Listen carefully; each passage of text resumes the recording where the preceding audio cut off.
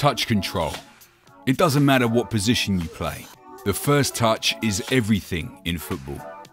This drill will work on the consistency of your first touch in a tight area whilst improving your distribution.